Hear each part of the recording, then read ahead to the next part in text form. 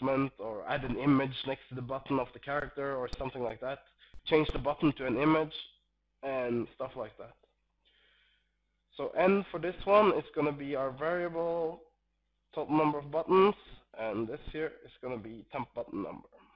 So we're going to loop from 1 to the total number of buttons.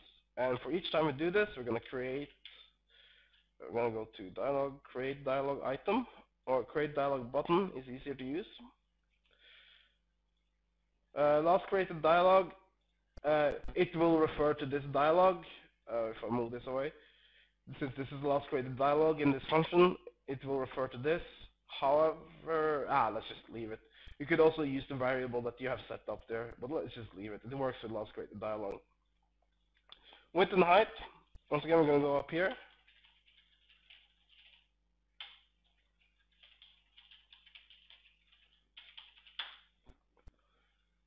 And we're going to set the width to, 200 is fine, and the height to 50. Let's make them big buttons.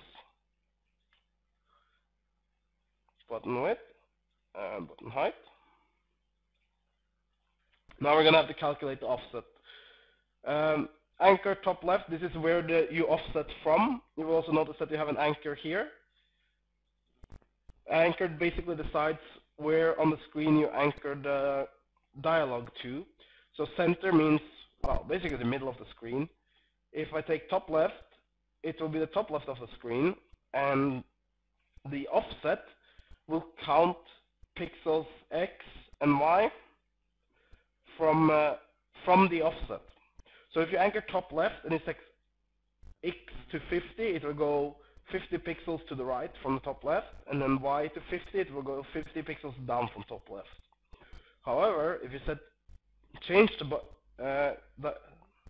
point to bottom right, the anchor point, it will then go 50 pixels to the left from bottom right, and then 50 pixels up from bottom right. So you never have to use negative numbers here in the offset unless you want to offset it by a negative amount. For instance, when you set it to the center, it will always adjust so you use a positive value from your offset point. Alright, so when I set top left here and the offset 50 for X is fine, because all the dialogues in StarCraft have a bit of a border, so you need a small X offset, and then you usually use the Y offset to line the buttons under each other. So we will do setting button offset X, and we're going to set it to 50. We're going to do another one, button offset Y, and we're going to, oops, that wasn't intentional, I meant to drag this in here, and we're going to set that to 50 as well. Sorry. Actually, we're going to set that to 10. That's fine. Initial offset Y. That one I'm going to set to 50. You need a lot of, and here, then lastly I'm going to have another temp variable here. Temp button offset Y, and I'm just going to leave it at 0. I'm actually going to drag it down here, and I'm going to set, actually I'm not going to leave it at 0, I'm going to set it to be the value of the initial offset, 50. So how we're going to do this is we're going to set the offset X here to our variable offset X. I'm not going to change it, so I'm just going to set it to offset that, and the offset Y I'm going to set to my temp offset Y. Alright, the button text I'm just going to set to ABC for now, we'll fill it in later. No tooltip and no hover image. This tooltip is a tooltip, you hold your mouse over the button and it appears, and the hover image is how you change the button when your mouse moves over it. You can set it to a different button image, for instance a slightly different color on the button or something. But anyway, now all we have to do in this loop is just adjust the temp Y offset, and it will basically just move the buttons underneath each other. So I'm going to do a modify variable, we're gonna have the offset y here, and we're gonna take plus arithmetic here, integer. We're gonna add the button height, and then we're gonna add the button offset y.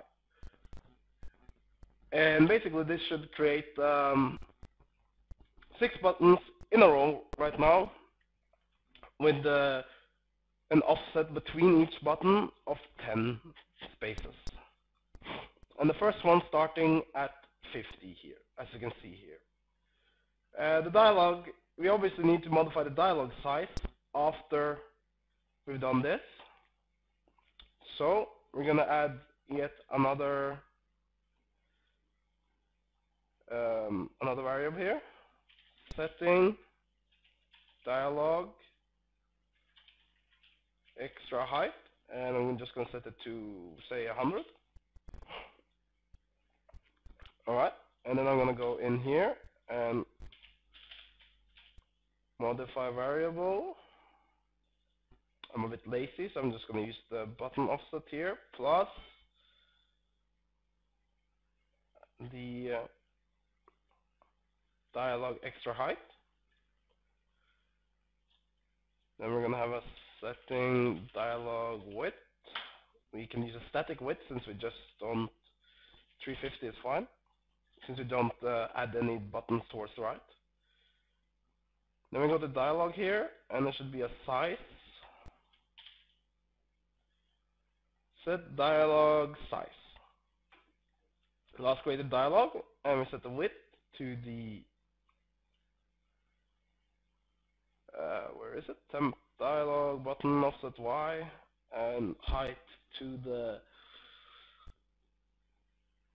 dialog width. Now I've reversed it here. What am I doing? Dialog width and height to offset y. There we go. So what this will do now is that it's going to add all these buttons to the dialog, calculating the new offset for the anchor point each time it adds a button, so that we get the extra spacing. Actually, this one has to be no, it doesn't. Extra spacing after each button, a little bit of spacing between each button. And then at the end here, we just add some extra space for the borders of the dialog. And then we just set the dialog height as well. This way, the only thing we have to change if you want more or less buttons is actually this button variable here. By changing this, the dialog will automatically adjust its size and the amount of buttons on it, without us having to go in here and change any other setting. So this is usually a really useful thing when you make dialogs. Try to make it automated so that you don't have to work so much if you want to tweak it a little bit. So I see I forgot here to set variable. Obviously I have to put the dialog items. Dialog item. Index, we're going to use this button number. And the value is going to be the last created dialog item. We have to put the dialog items into this dialog item here. We need this because we need to use that to track which button is being pressed. Alright, so I'm just going to launch up the game now, and we can see how this dialog looks. I just need one more thing. We need one more action, and we're gonna new action definition, show dialog.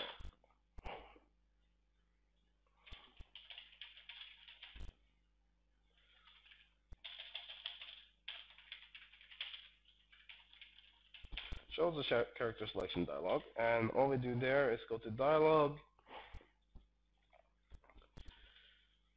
show hide dialog, and we're gonna set the, actually in here we're also gonna do a, sorry I forgot that,